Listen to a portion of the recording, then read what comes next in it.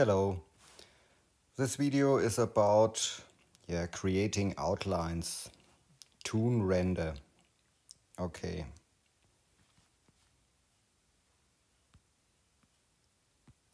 Yes, this is the object with the outlines,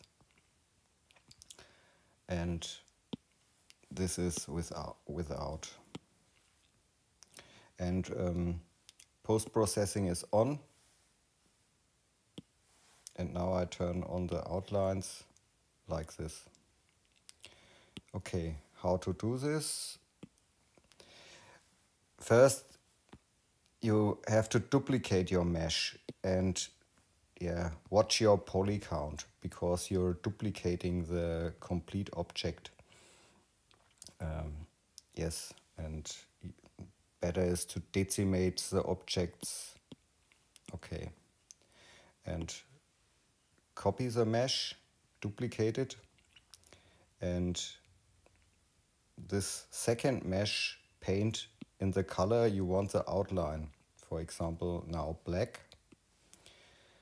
And in the material settings, change the setting two-sided to off, and the last point, inverse culling checkbox. Then you see nothing. I turn the wireframe off. This object is now active. And here, when you use now the gizmo and you scale it only a little bit, then you see the black outlines. Yeah. You can change the color.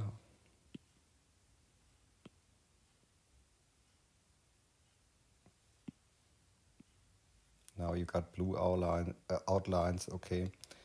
And yeah, it's also possible to adjust it a little bit. When you here use a move brush, you can, when you have a fixed view, you can adjust it here a little bit or here. Only for the render picture you need. Here and here. And in the render picture you see the nice outlines. Yeah, like this.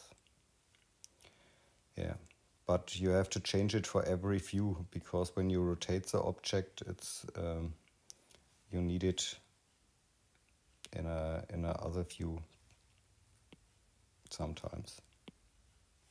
Yes. Okay, that's it. Have fun with sculpting. Ciao.